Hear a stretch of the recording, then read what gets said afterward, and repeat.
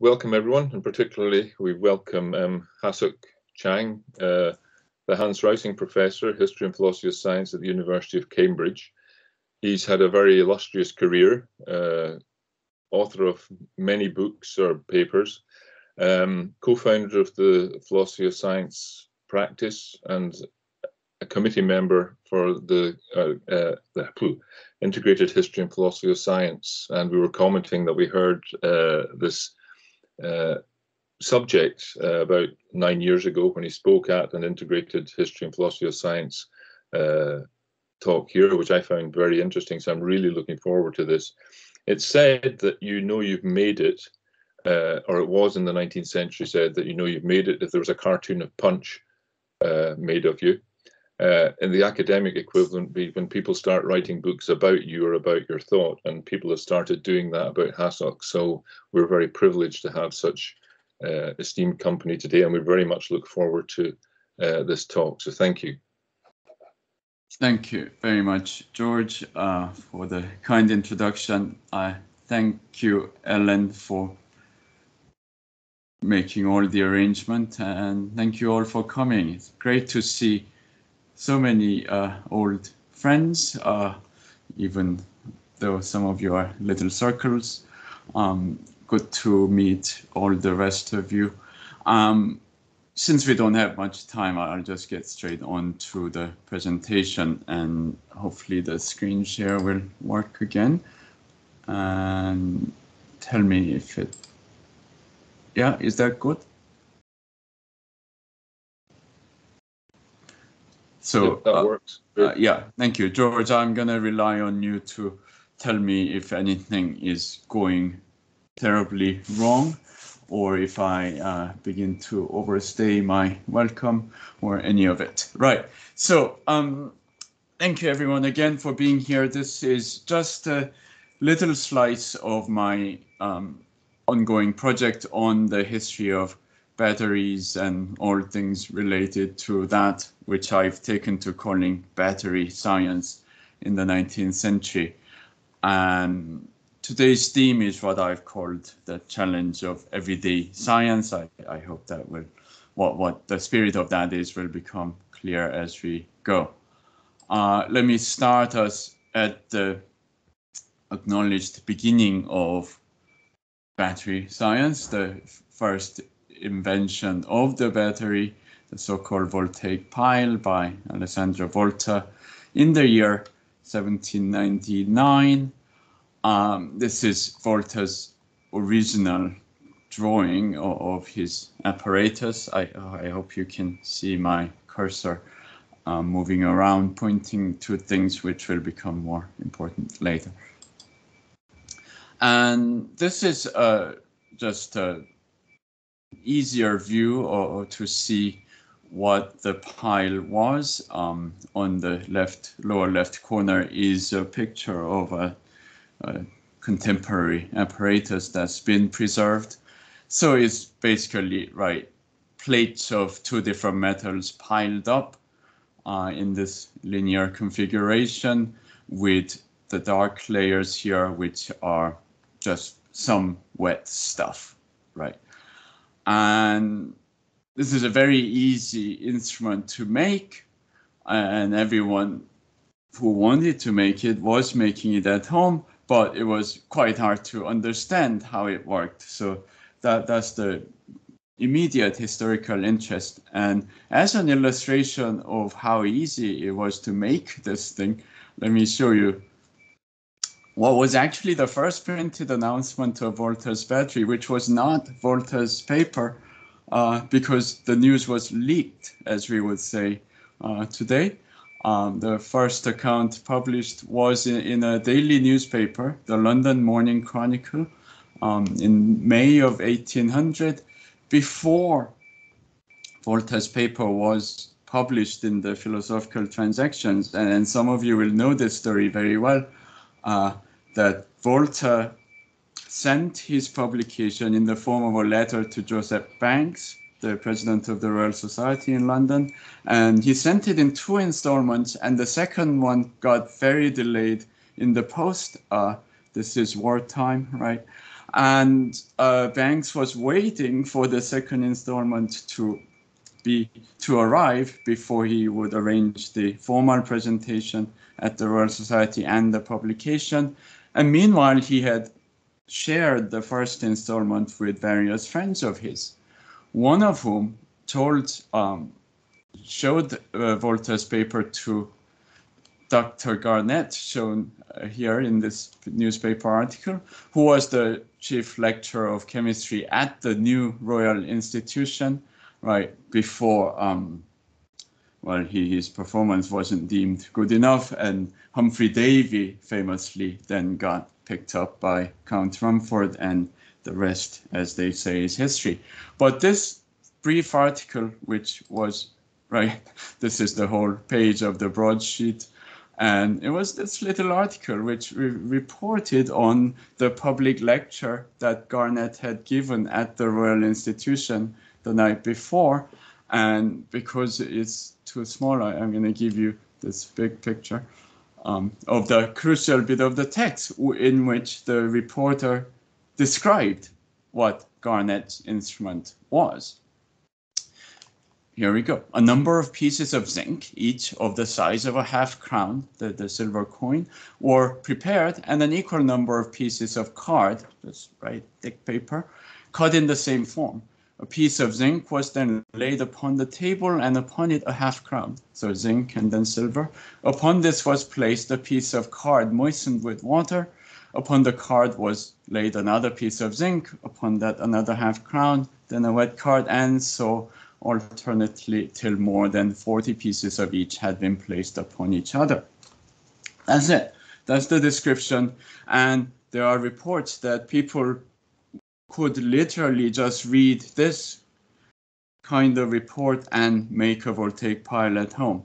So kind of the opposite of the kinds of cases in which replication is so hard, you need a lot of tacit knowledge and personal connection was necessary for successful replication. So really easy to make, but very hard to understand. Now, the story I won't tell you today is how Garnett got in trouble for divulging this unpublished piece of research, and he got into quite a lot of hot water, Banks very angry, and so on. So then when people looked at this instrument and tried to understand how it worked, it was not easy and there was no consensus, right? And historians who have written about this have written a lot about this opposition between the so-called contact theory and the chemical theory of the pile. The contact theory originated from Voltaire's own ideas, right? The very title of Voltaire's paper, eventually published in Phil Translator that year, is very informative, right? The paper is called On the Electricity Excited by the Mere Contact of Conducting Substances of Different Kinds. You almost don't need to read the rest of the paper to get Voltaire's main idea. So here, the idea is that, right, contact of two different metals would excite the movement of electricity in one direction, and then the wet layer doesn't do anything except to conduct that electricity. And so the electrical fluid moving around goes to the next cell, and then the next cell has its own electrical activity, so it accumulates and onward. So in Voltaire's view, this is like a self-charging Leyden jar. It's a very electrostatic point of view he had. And this on the right is a modern illustration of how Voltaire's battery works. And you can note that the unit, the cell, is different. For the cell, for the so-called chemical theorist, was the sandwich, right, of the wet stuff in between the two metals. And the view is that it's the chemical reaction between one of the metals, in this case zinc, and the wet stuff. Voltaire had originally used just plain water. Later he said he was using salt water. Why? Because it just conducted electricity better. But in the chemical view, no, it's crucial that it's not plain water. It's something like salt that reacts with the zinc and creates a flow of electricity. And then the function of the other metal in this view is simply to conduct that electricity. So Kuhn, you might have seen this picture, actually used this as a convenient illustration of incommensurability.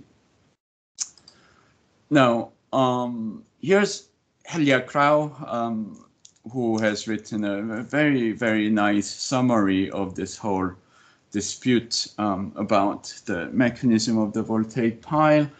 He says this, right? What makes the Voltaic controversy both interesting and unusual is its long duration and complex structure. He says, none of the great theoretical advancements of the 19th century could settle this issue. And he says the debate sort of died down and then it was revived in the late 19th century. And yes, people stopped sort of talking about it. But even in the 20th century, there was no consensus on whether what what later people called the Voltaic contact potential was real. And there's lots about this in the forthcoming book I'm writing, and there really was no clear consensus theoretically well into the 20th century.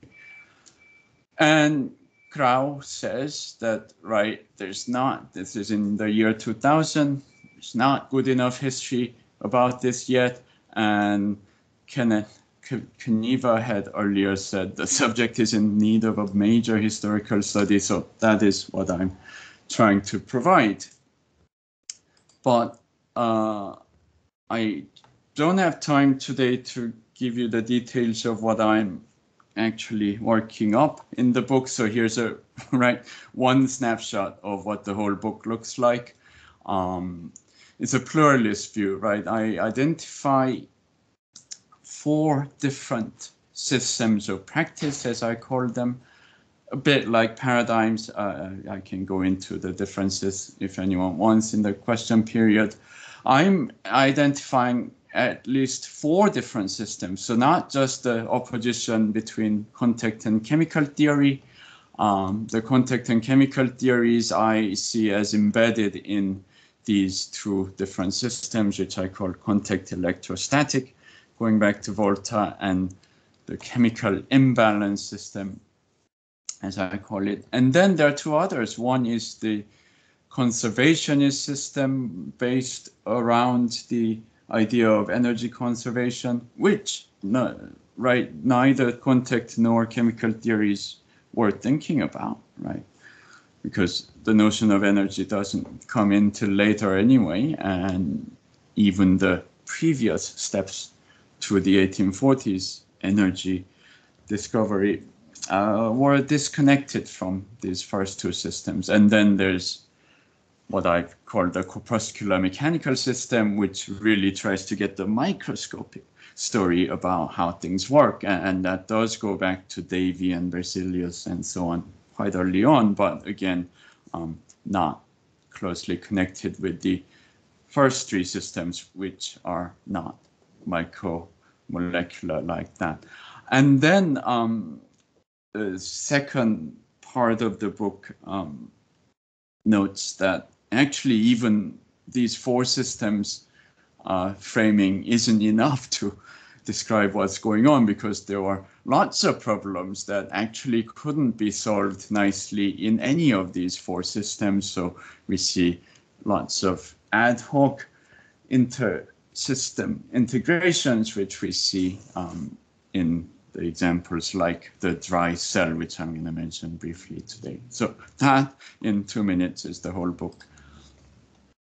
Now, what I want to focus on today is what's in blue in this slide.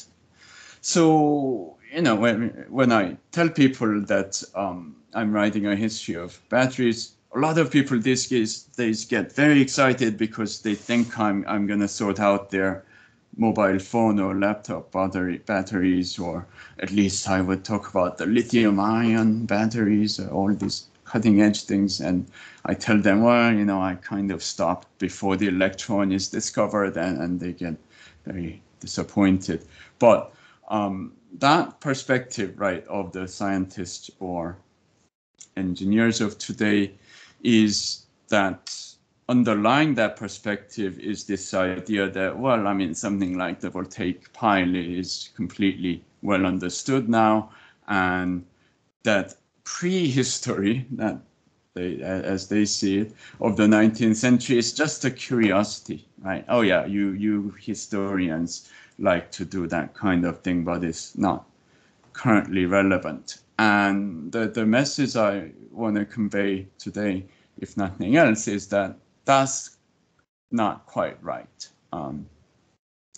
The scientific questions weren't so easily sorted out.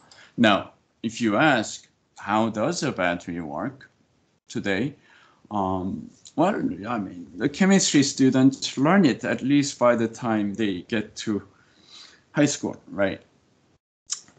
What in England is the A levels, or even at GCSE, this kind of picture is given. This is a picture of the Daniell cell, as we say, right? So what is a battery? The textbook picture is that, well, this battery is two different metals, yes, as before, each of it which is dipped in a solution of itself, as it were, right? So the zinc electrode is, in this case, immersed in a solution of zinc sulfate, which is full of zinc ions. And the crucial reaction here is the reduction oxidation reaction, right? Zinc can go into zinc ion by losing 2 electrons, or vice versa.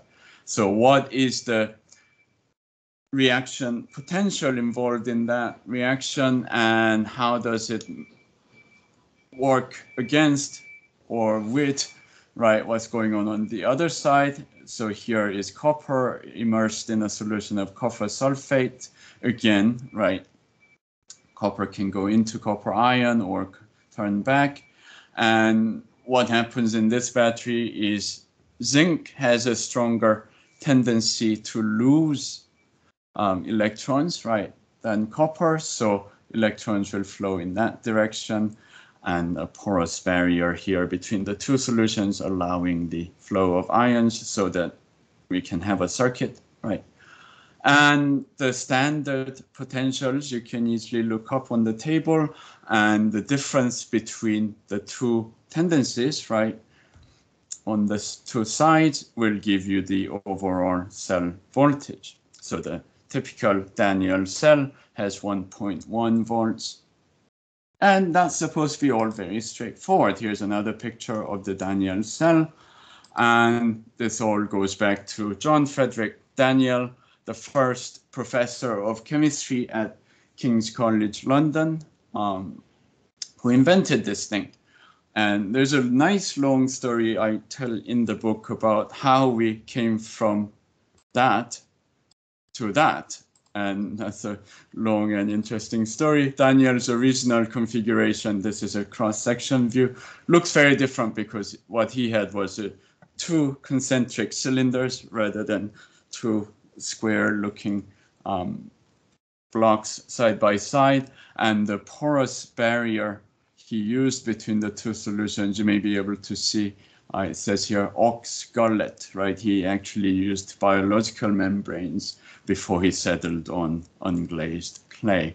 So very interesting story about how Daniell, who originally wasn't thinking, right, in the kind of framework which I call the imbalance framework, was somehow led into it step by step by making, right, a better battery. His aim was to make a steady kind of voltaic cell for his research, and as it were, nature's hand guided him towards the textbook configuration that we have today, along with the theoretical framing of that. But the point today is this. The point I want to convey today is that this textbook account of how batteries work is really quite useless. Why? Because nobody uses a Daniell cell anymore. It was the thing to use in the mid to late 19th century, but we don't use that anymore.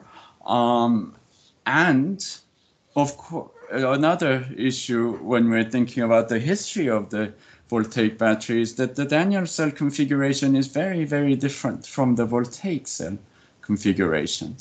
And this redox potential account of how the battery works doesn't really easily apply to the Voltaic cell. And also, it doesn't explain your AA, AAA, whatever you stick into your devices, right? I mean, one of these things, oof, that's corroded, my old one. Anyway, show you a picture instead. Right, that's the ancestor of all of our ever-ready Duracell, whatever you buy. The zinc carbon cell, right, which has a carbon rod instead of a metal in the middle, and the zinc is in the casing. So carbon here replaced the more inert metal, and it's filled with a rather complicated electrolyte in between the two.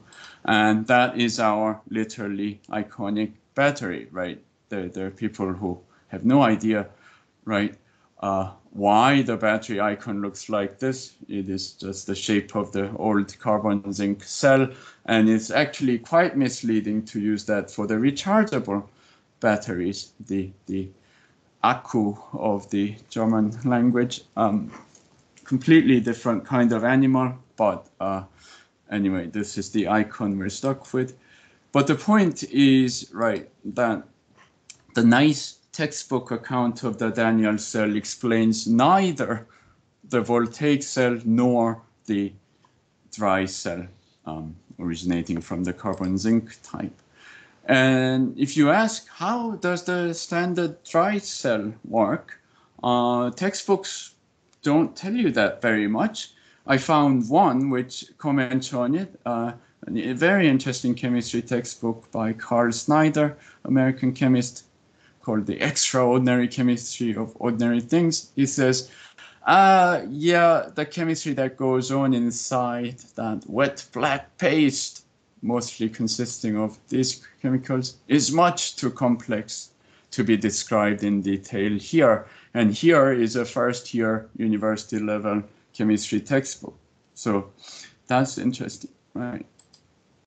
And you look up other sources which try to explain why we get the standard 1.5 volts in that little device. That's actually not very easy to figure out. Here's an attempt by whoever wrote the entry on Wikipedia on the zinc carbon battery, which is one of the few actual attempts I've seen. And yeah, that author says, yeah, the overall reaction is like this on the in the basic zinc carbon cell, but he said, you know, lots of other reactions are possible. And this author tries to tell us why we get 1.5, but here minus 0.76 and plus 0.5, the difference between that is nothing like 1.5. So it's left hanging, and in a later edition of that article I've seen that's been deleted. So the zinc carbon dry cell that was already being sold in great numbers by the end of the 19th century. Here's a very informative author of that time, S.R. Bottone, who taught at Finsbury Technical College in London. He tried to explain it. Actually, he picked up a cell, dry cell, and analyzed it, had it analyzed by a colleague, and it was just really complicated. And of course, the precise formula of that cell was a trade secret on the part of General Electric. So he had to do his own chemical analysis, his colleague, to begin with. Now, the time is rushing by, so let me conclude with just a few points about what to take away from a very quick glimpse of this complicated story. And first of all, I want to note, right, something I didn't tell you much about, which is the fact that electric circuits driven by the battery really were the foundation of the fundamental theories as well as experiments and technologies that really constituted the cornerstones of the modern technological civilization. And I emphasize the thing about theories because, I mean, our very basic conceptions like voltage, current, and resistance, right? That only arises because the battery was invented, which led to the existence of circuits with steady currents, and Ohm's law follows 2.5 decades later. I think Charlotte Connelly is in the audience, who's been writing her PhD on this. Anyway, so one way to put this point is that there are no electric circuits in nature, right? It's a human creation. And now we try to understand bits of nature, even bits of biological organisms in terms of circuits, but that is an engineering metaphor that we have imposed on descriptions of nature. But the point here is Volta's battery created these material conditions in which the most fundamental concepts of our electrical science arose. So in carrying on in the same vein, I characterize what I call battery science as an amalgamated science, which is a bit like technoscience as people often mean it, but there are some differences. But the main sense is that the theory, experiment, technology, commerce, all of that is in a seamless whole, developing together. A comment, something to think about the Daniell cell is how that really became the textbook battery. And that's a long and complicated story, because if you look at the textbooks of the 19th century until the very end of the century, the Daniell cell is not presented as the standard theoretical battery, right? The Daniell cell is a standard in the lab. It serves for a time as a very credible unit even of voltage, because it is steady, and nothing else was so steady until things like the commercial dry cell were invented and developed to a high standard. But theoretically, it wasn't understood in the way that we do, and that was a long, complex process of what I've called aim-oriented adjustment. One other thing to note is this issue of pluralism. Now, there were various valid ways of making and understanding and using batteries, which is what I try to articulate in terms of the 4 systems. The focus today has been the fact that the most mundane of batteries, right, and I talked about 2 prime examples, the Voltaic pile itself and the dry cell, right? The very first, very simple battery ever invented, and at the other, chronologically at the other end of my story, these absolutely reliable little devices that are a huge commercial success. I mean, we don't even think anything of these little devices working for an entire year without performance deteriorating. When Daniell invented his cell, the previous standard, I mean, you were lucky if you could keep a Voltaic cell steady for 2 minutes.